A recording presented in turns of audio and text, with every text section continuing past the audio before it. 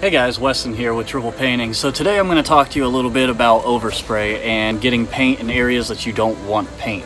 But before I get into that, I'd like to talk to y'all guys about our little helpers here that we use to ensure that paint doesn't get where we don't want it. So first on the list, we've got the paper taper. It's actually called the Hand Mask M3000. Perfect for any small job, big job, you name it, it's great for it. We'll get into the details of how to use it here in a minute. So next up we've got Orange Dolphin Rough Tape.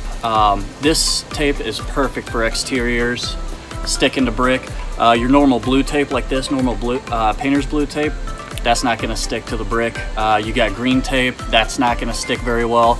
A little bit more adhesion there, but this is the stuff you want to use for any kind of rough surfaces. It's going to give you really good adhesion. And the third item that I want to talk about today is Tape and Drape.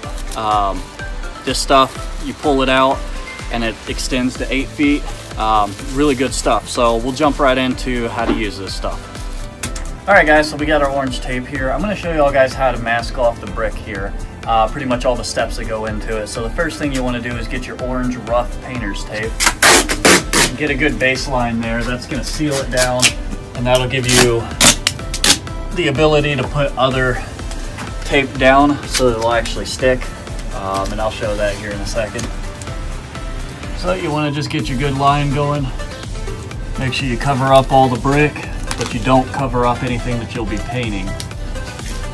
You really want to get that seal down so that orange tape doesn't come up. And then the next thing you want to do is take your handy dandy hand masker.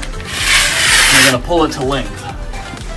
And you're going to stick it right on that orange tape. That orange tape is going to give you that great base. And just cut it to length. There you go, and you can fill in any other gaps with orange tape if necessary. So the paper taper here is actually going to give you about 1 foot of coverage here. So if you're doing smaller projects, or just covering up smaller things, it's perfect for it.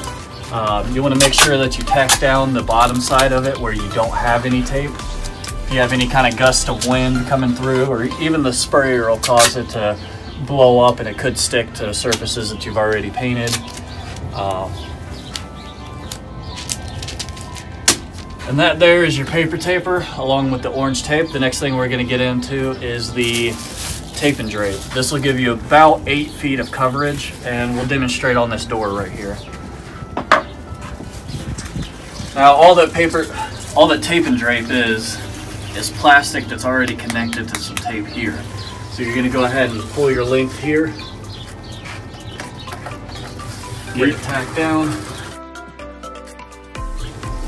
You can buy this stuff at any of your local paint stores. They'll carry all of these items.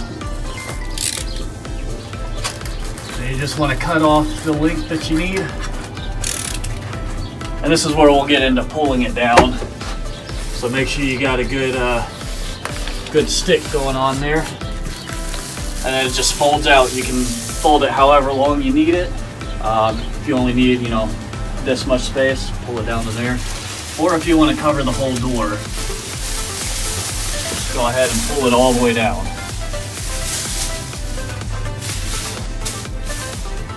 That'll get you covered on the door. And if you really want to get a good seal going on, you can use blue tape. I won't go through all of it, but I'll give you the kind of the gist of what's going on here.